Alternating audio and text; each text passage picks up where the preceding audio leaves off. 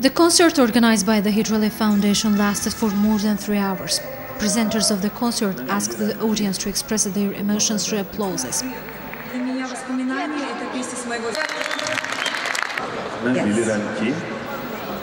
One of the presenters was famous Italian actress Ornella Muti.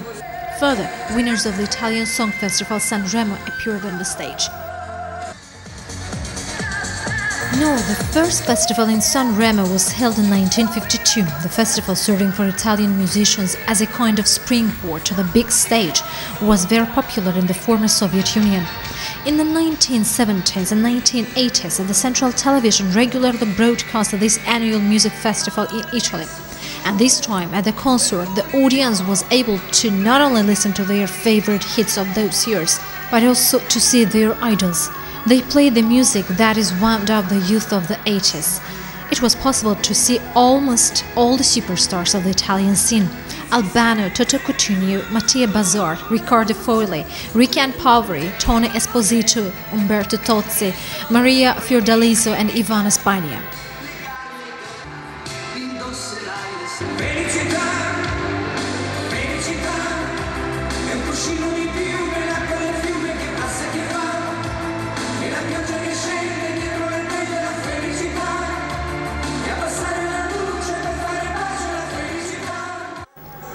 One of the most memorable moments of the magnificent concert was when famous singer and composer Toto Cutugno sang Azerbaijani folk song Sary Gelin in the Azerbaijani language.